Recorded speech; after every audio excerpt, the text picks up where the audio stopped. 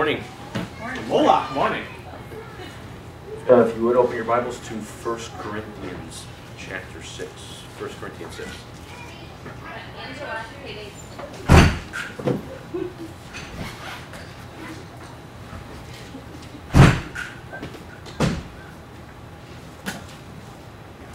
Okay, 1 Corinthians 6.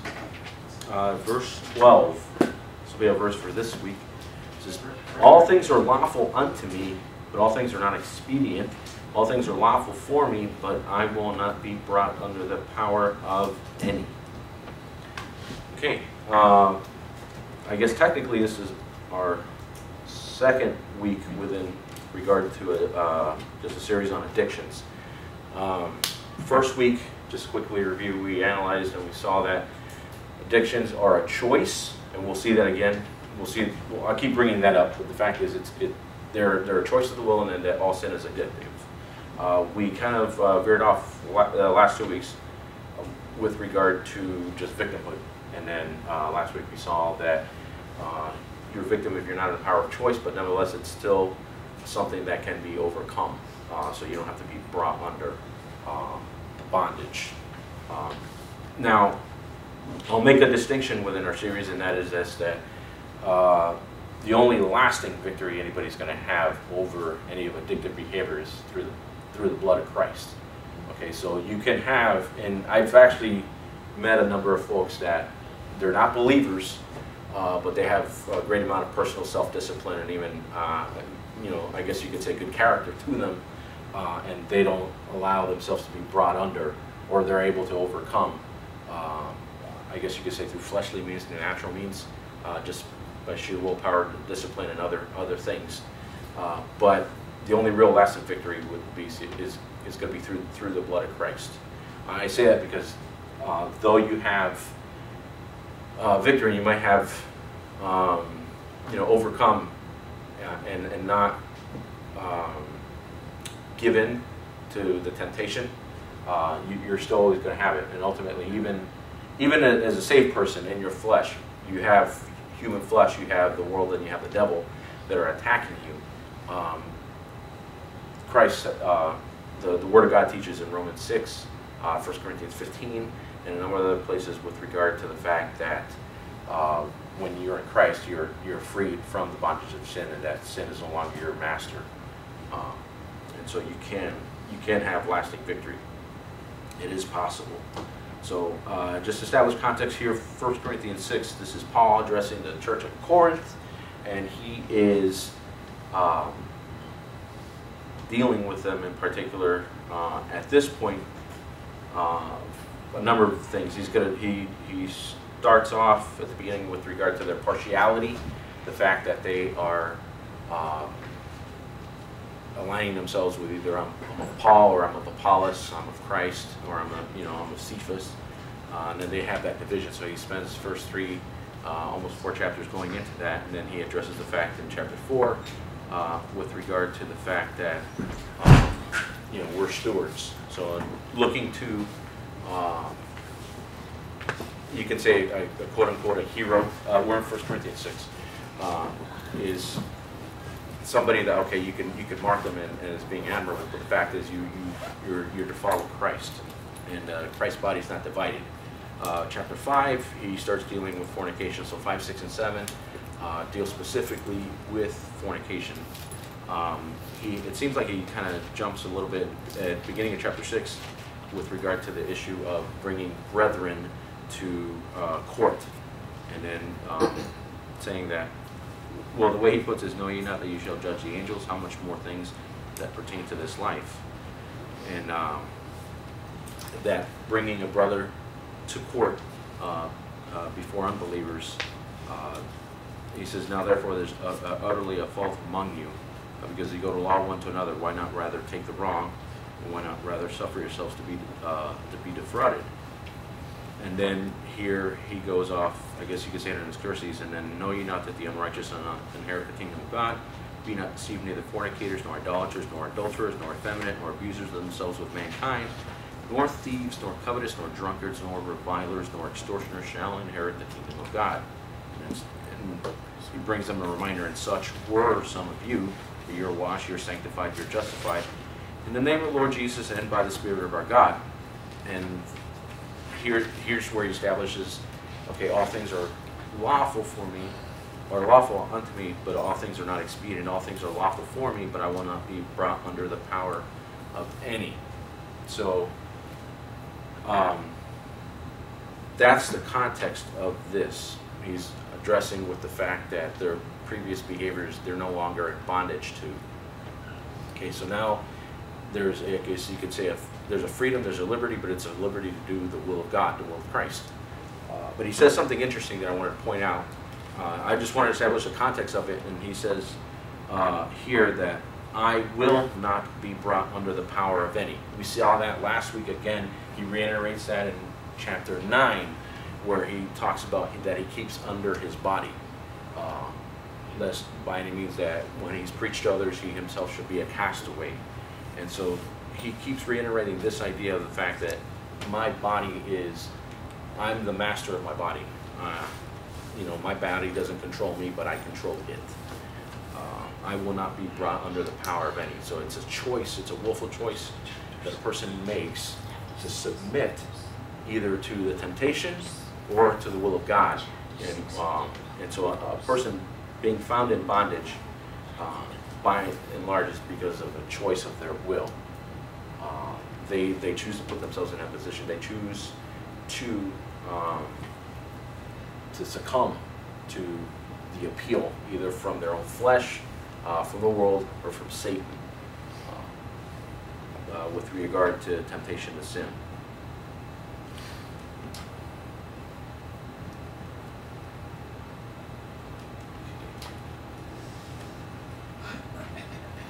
There's a quick excerpt that I'd like to read. I'll make a recommendation of this book with a few caveats. This is put out in '95 by a gentleman named Walter Fremont, and then his wife Trudy was the one that co-wrote. I know. Oh, you're familiar? Baptist University. Yeah. Okay. Yeah. Yes. What's it called? It's called Becoming an Effective Christian Counselor. There's actually a lot of material in here that's very helpful. The caveats that I have with it, is that there's Calvinistic leanings in it. Much like, any of you are familiar with a gentleman by the name of J. Adams? Yeah. Okay. All right, for those of you... I don't know much about him, but I've heard the name. Okay, for those of you that don't, he is a strong proponent, I guess one of the guys that spearheaded what's called nouthetic counseling. And the idea behind nouthetic counseling is basically that sin is a mental issue. And so or addictive behaviors, things that you would encounter as a counselor. Now they approach it not from a pastoral standpoint or ministry standpoint necessarily. They approach it more as a somebody like a therapist or a psychologist, somebody that you'd go see for counseling or treatment of that nature. So he addresses the fact that most of the people that come to him, and even that, in one of J. Adams' books, he recounts anecdote, an incident where he goes into a mental ward, and that a lot of the people that he dealt with one person in particular in the mental ward, a young lady, but that most of the people that if he were given free rein to be able to go into a mental ward, that most of the people, if one, they got saved, and then two, they changed their thinking about primarily their behaviors around with regard to sin and other issues, then that would solve their problems. Okay. There are physiological aspects, we'll get into that, but none in this lesson probably, that affect a person's behavior. Okay, and then you have nutritional deficiencies, you have other factors such as like brain tumors or things of that nature that affect somebody in how they think and how they do things. You're physically tired, even. I know most of us can even attest to that as far as when you're extremely tired, you don't have enough rest, or if you're sick, then a lot of times that affects you, that puts you in a moody state to where you're not, I guess you could say, acting right now. You need to get rest. But anyway, so caveat with it primarily that he has Calvinistic leanings, and then they also they like to blend a lot of like just regular and I can't think of the term. Basically human-centered psychology. But if you're on the lookout for that, then you'll be able to pick it out pretty quick. But he does have a lot of in the way the layout of the book is that they address primarily how our society is rooted in. He says there's 7 root sins that affect American society by and large, and then that when you deal with somebody, when you're trying to diagnose what the issue is with them, that you want to look at the root, or you want to try and discover what the root is. There might be numerous root issues, but the fact is they're coming to you because they have some surface issue by and large, and if they wanted to deal with the root, it's not that they don't, but necessarily they may not be aware of the fact, so that you want to deal with the root rather than a symptom of what the root is producing. So if you can deal with that, if you can diagnose that, deal with that, or there might be multiple, then you're going to be able to go somewhere with that. Okay.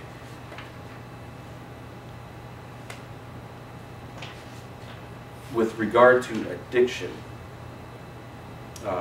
here's the definition that was given. I think we spent the first week defining it, but he says, addiction is habitual, obsessive overdependence on a thing, substance, or a situation to meet a craving for love, pleasure, or satisfaction.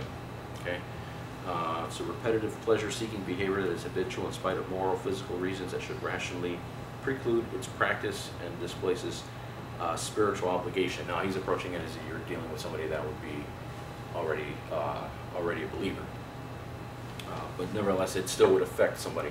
Fact is, by and large, most addicts choose their behavior on the basis of how to deal with reality. You do have, and you see this a lot more with kids than you do with anybody else, but the fact is a lot of times kids are just experimenting and then they get into clutches as far as with regard to substance abuse. And then you have a physical dependency that's developed there. Initially they just started out, okay, we're experimenting, we're trying to have fun, or we're trying to, they believe the lies that are told them by either other adults, by the media, by their friends or peers, and then they try it, they have this sensation, and then it's like, okay, I'd like to reproduce that. And the next thing you know, now they have a physiological dependency beyond just a psychological dependency on a certain substance. But it's not limited just to substances, but you also have different behavior issues, pornography, or overeating would be another one that can be an addiction. But by and large, it's something that people do because they can't cope with reality. It's an escape for them. They feel that they have a lack in their life, and they have something that I just don't know how to face. I don't know how to deal with it. And so what they do is they turn to the substance or this behavior that causes them a sense of pleasure and escape for the moment. And then they come off of that, and then they go back to whatever the reality is, usually something pretty tragic. And hi, good morning. How are you? And in order to continually deal with that, they seek that, and it's a coping mechanism. It's a twisted one, but it's really a coping mechanism as far as being able to deal with life in general, or just the hardships and difficulties of life. Now, here's the thing. You can find alternatives to that, but the problem is, foundationally, they're thinking that they have that I need this or I need that in order to be able to cope, to be able to face life. If you're going to be dealing with somebody on that basis, and then what you do is you approach that root, which is their sense of dependency, what they're looking towards to help them cope, or help them get by, or help them get along. You know, you don't need a substance. You don't need to, be it smoke or drink, you know, or drugs. A lot of people choose to eat junk food or eat. I know it seems kind of silly, but it's the truth. There's a lot of people. You see this. Well, you see it more with, I guess, Christians. They may not turn to substances as far as like alcohol or drugs, but yeah, but they'll turn to, you know, eating junk food, especially like when you got somebody that's depressed. You know, they'll sit around and they'll oversleeping is another thing. You know, or they can't sleep enough. So then they binge out watching a show on Netflix or something like that. They have a coping mechanism that they turn to that really isn't any good for them, and that's not doing anything for them. The reason why is because they say that, well, if they know God, well, God, basically, you're not enough for me. Okay, they have a misconstrued outlook on who God is and what He can do for them. Okay, they don't depend on God. They don't obviously believe His word with regard to the fact that He gives promises that we have everything that pertains into life and godliness. He promises also that if we would, in Philippians 4, like we looked at last week, if we cast, well, Peter put it like this: we cast our care on Him, for He careth for us. That in everything by prayer and supplication with thanksgiving, let your requests be made known unto God, and then the peace of God, which passeth all understanding, He shall keep our hearts and minds in Christ Jesus. And so the fact is, I get peace in exchange for my problems. I give God my problems, He promises to give me peace. So I can't cope, I can't face life, and I don't have to be in bondage to that, to what it is that I find myself in bondage to.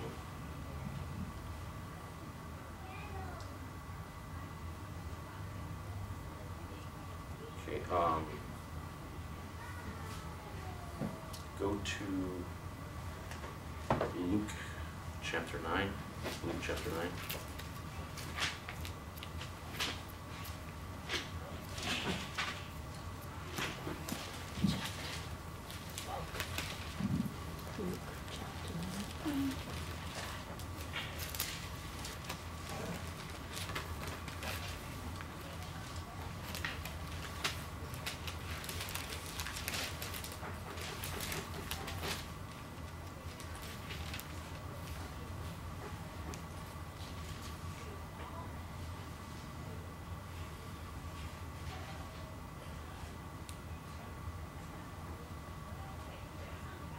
Starting verse 57.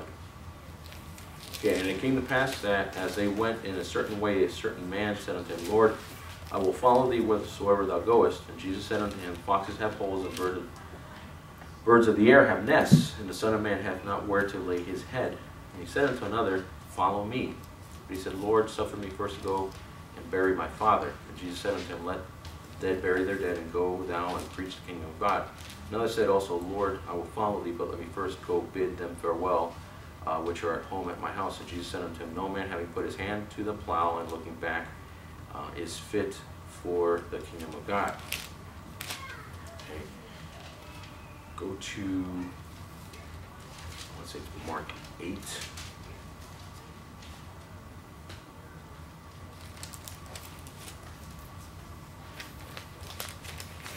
Mark chapter 8.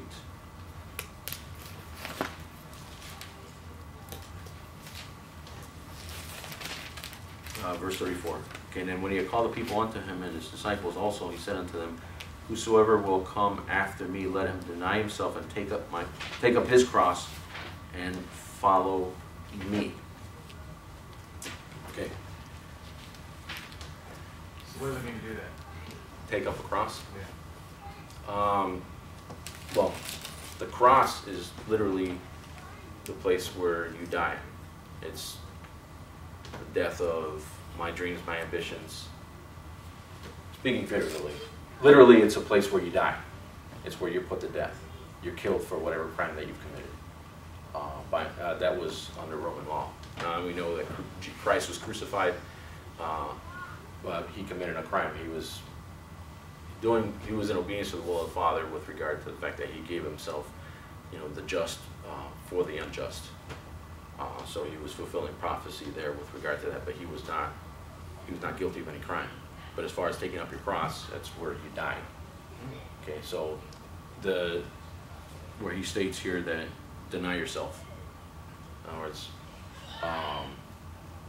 my dreams, my ambitions. It's not that you don't have plans or you don't follow through or carry out things like you're just living aimlessly, but the fact is, who I am and what I am about is supposed to be about what God wants and not me. In other words, if I'm going to be living a committed life for Christ, it's going to be about what He wants, not my own will. Now, the reason I brought this up is that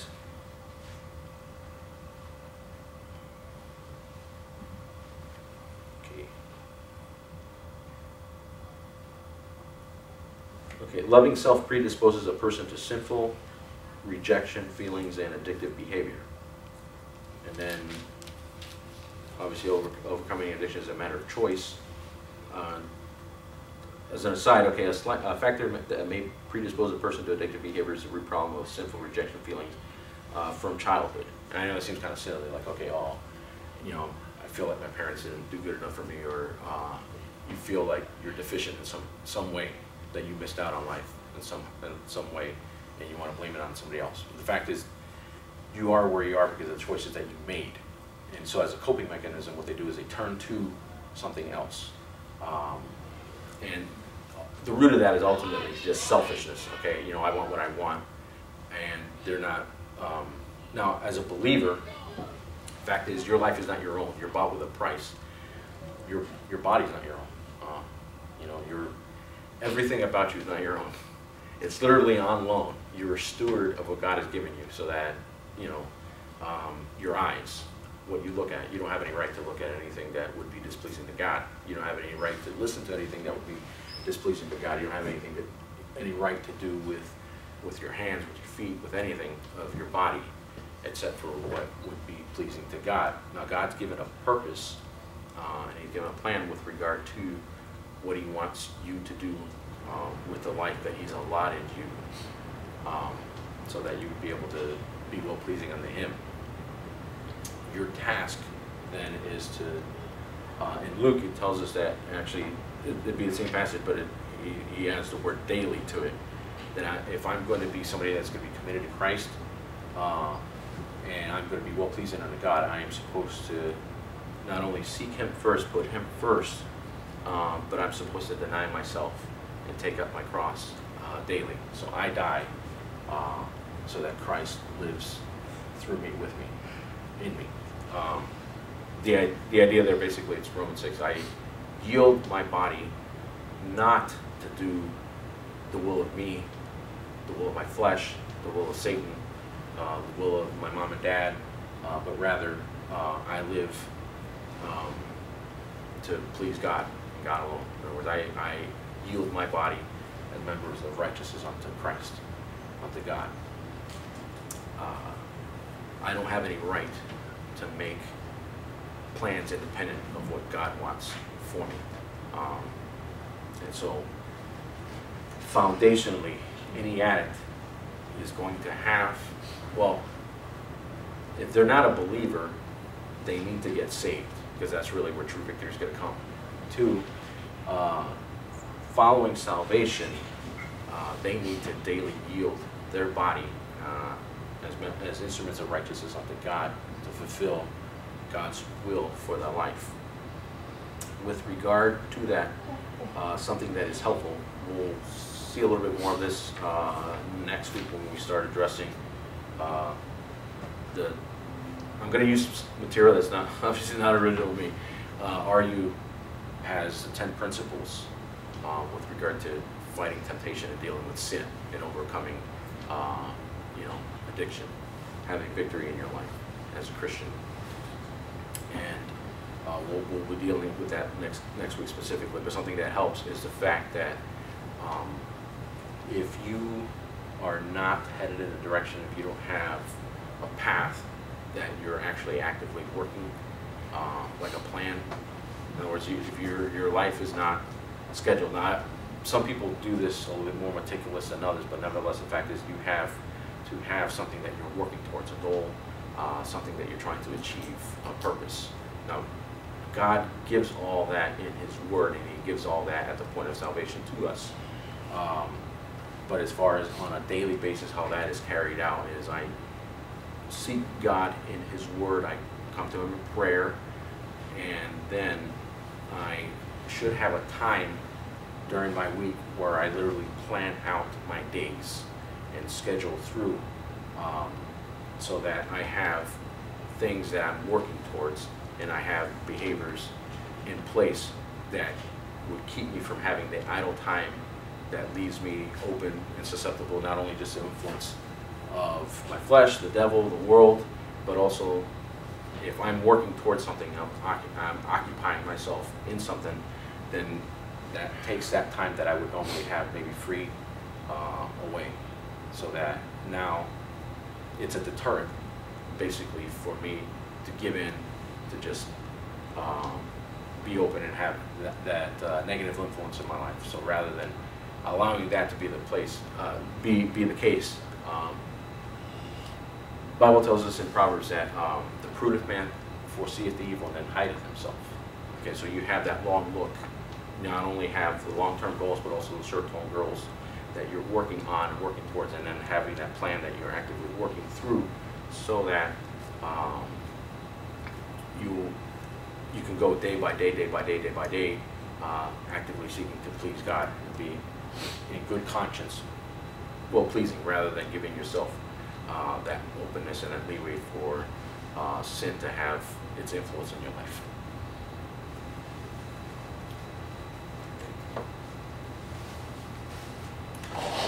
Does anybody have any questions so far?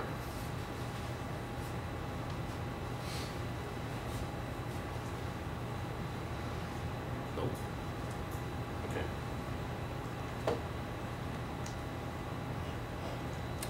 Go to Galatians chapter 5. Galatians chapter 5.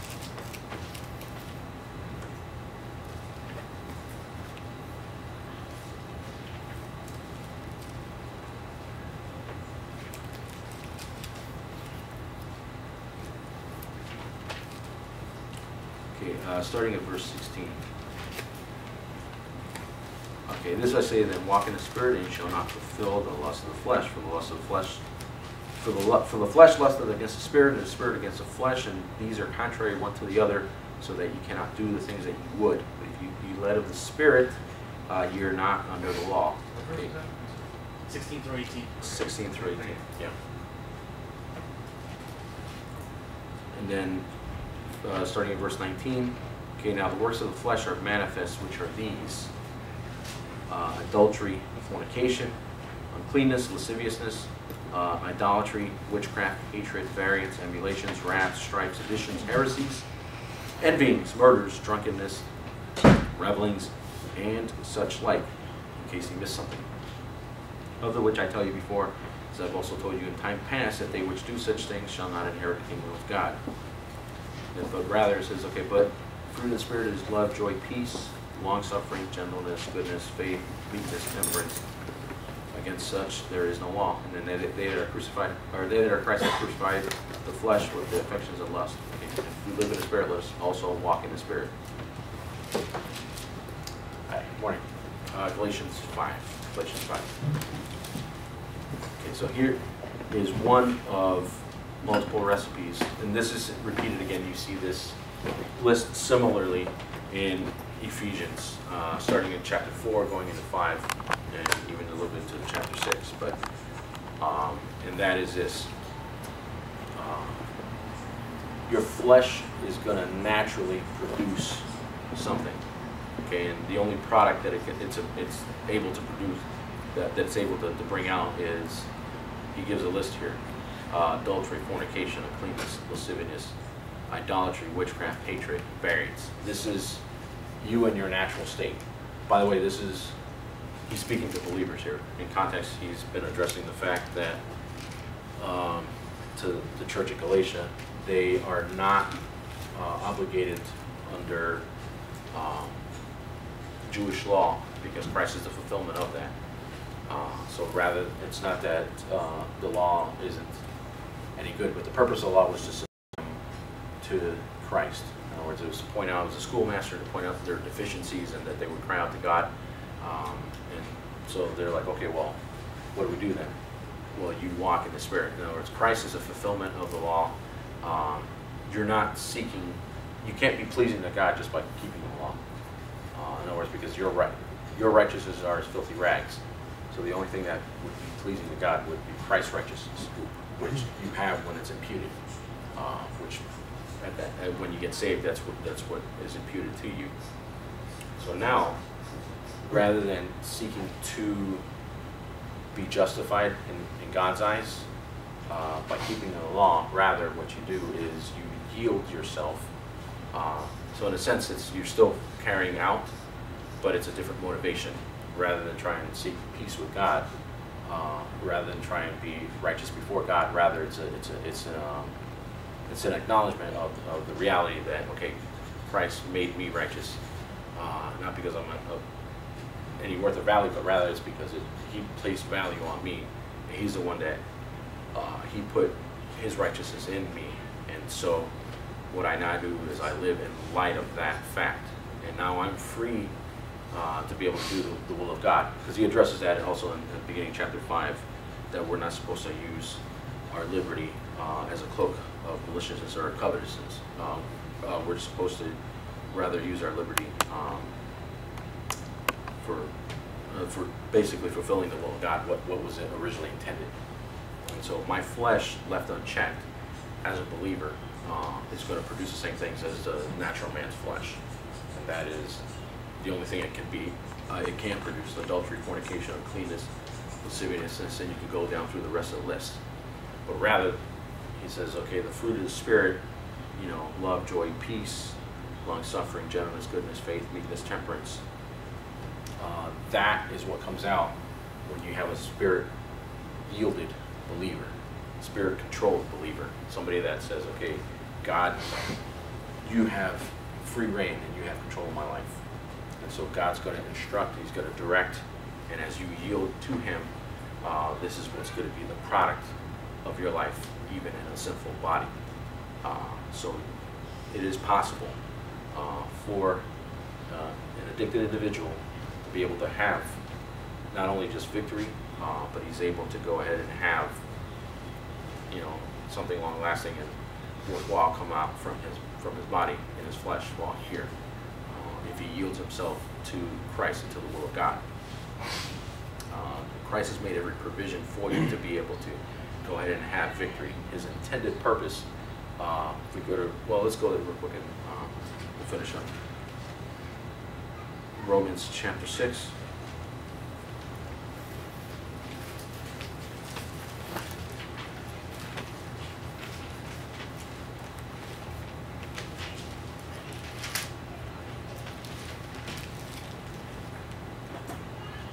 What shall we say then? Shall we continue in sin that grace may abound? God forbid. How shall we that are dead to sin live any longer therein? Know ye not that so many as of us were baptized into Jesus Christ were baptized into His death? Therefore we are buried with Him by baptism into death, that like as Christ was raised up from the dead by the glory of the Father, even so we should also walk in newness of life. For if we have been planted together in the likeness of His death, we shall be also in the likeness of His resurrection. Okay, and then he's explaining a little further, knowing this, that our old man is crucified with Him, that the body of sin might be destroyed, that henceforth we should not serve sin. Okay, for he that is dead is freed from sin. Now if we be dead with Christ, we believe that we shall also live with Him, knowing that Christ being raised from the dead dieth no more, death hath no more dominion over Him. For in that He died unto sin once, but in that He liveth unto God. And then here's our admonition: likewise reckon ye also yourselves to be dead indeed unto sin, but alive unto God through Jesus Christ our Lord. Okay, so God's intent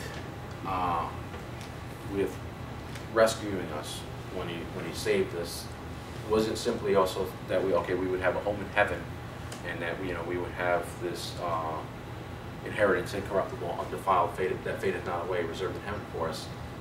But he wants it to actually be practical now. Okay, and how that's practical now is that I'm freed from sin. It's no longer my slave master. I don't have to obey it. And he's made every provision for me here so that I would live in the newness of life. Okay, so there's two aspects of redemption. First off is that Christ died for our sin. Okay, so he paid so that we would be free. He made the payment for us. But he didn't just stay dead. He rose again from the dead 3 days later so that we would have newness of life. Okay, so I now am able to have new life. Okay, not just have sin to pay for, but I actually have new life now. And everybody that's ever trusted Jesus as their Savior, the same condition they find themselves in. You have new life now. And the way that's lived out, he says, is that I'm supposed to reckon myself to be dead indeed unto sin. In other words, from God's perspective, once you got born again, this is the case, right? It doesn't feel like it for us when we trust Christ quite often, but the fact is this is reality from God's perspective. What I need to do is I need to change my thinking to align myself with what God says in his word about it. If I've trusted him, then the reality is that he's changed me. Okay, he's put his spirit inside of me, and I'm no longer, a slave to my sinful desires. I'm no longer a slave to the devil. But I'm free. I can actually do the will of God in my life now. I can actually be well-pleasing to God. And that's what he wants. And the only way for that to be the case is I need to make that willful choice that, God, this is your body. God, this is your life. God, and anything that is allotted to me that I have is actually God's. And I yield myself, and I yield that to him. And I live in light of that on a daily basis, working the plan that he's put for me to be able to carry out. Okay. Does anybody have any questions?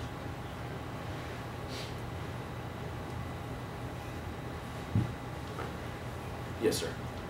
I think it's real helpful to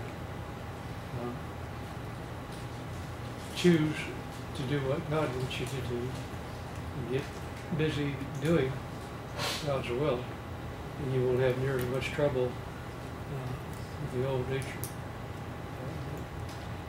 If we're always kind of going against the old nature, well, it's quite a struggle. But if we're yield to God, it just comes more naturally. Yes, definitely. Okay. Next week we'll be looking at the 10 principles they're in the Bible, but as far as the 10 principles put forth by in the RU program, and they'll find them to be very, very helpful. I know I have. Okay, so if we have any questions or any more, we're dismissed.